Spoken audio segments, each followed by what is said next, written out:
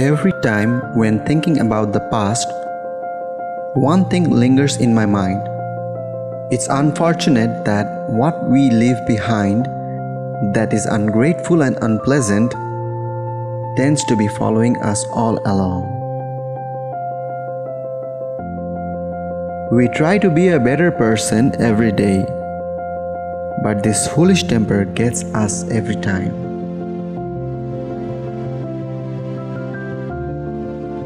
No matter how hard we explain with words, communications are not what it is intended to be. Will there ever be a chance to live up to the expectation?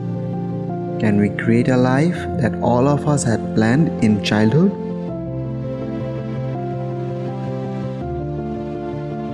Leaving behind countless people, places, and memories in search of the precious that will never be inauspicious. My friend, it's unfortunate that I won't matter to you because of memories that I failed to create within a short period that God has granted to us. So move on from whatever that is holding you back. Create memories that you will be grateful for, something that will cheer you up. Looking back at the past won't hurt anymore. Be what you want to be. Yes, there will be a chance to live up to the expectations.